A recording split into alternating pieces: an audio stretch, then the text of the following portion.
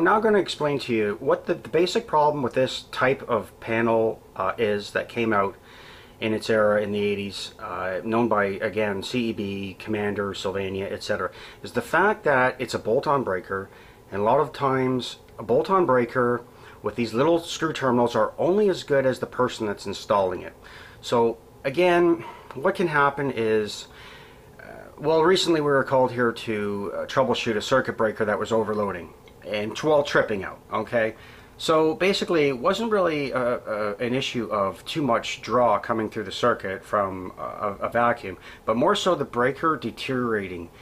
In particular, if you look up top there, I've since removed the screw that snapped off, but it overheats where the breaker bolts onto the bus bar and burns out right at that point, right up in here. So if you can see that, okay, so what we've done is just temporarily relocated that circuit down onto here, onto a lighter circuit, just temporarily until we get this panel swapped out.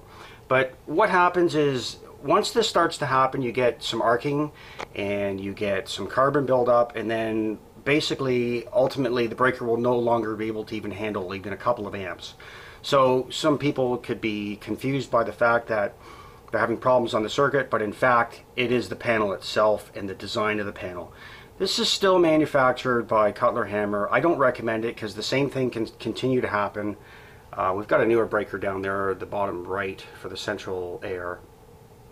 But even if you look up top here on another breaker that we haven't even had problems with as of yet, but they're very likely to, you can see another terminal overheating right at the very top left, right there. So ultimately that's going to fail as well.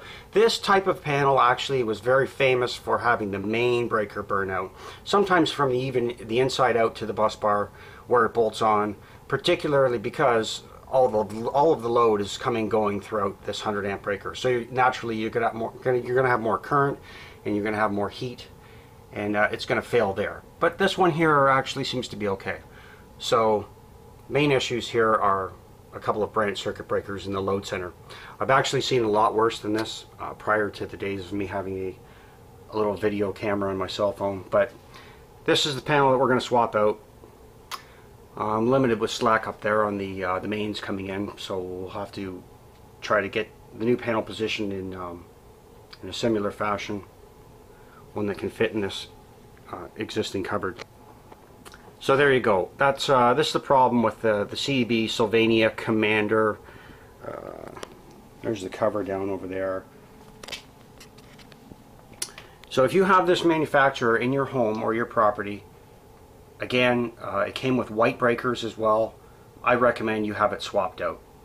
At least have it checked out. Make sure you don't have any overheating going on, because that's exactly what it looks like right there on the bus bar. Ciao.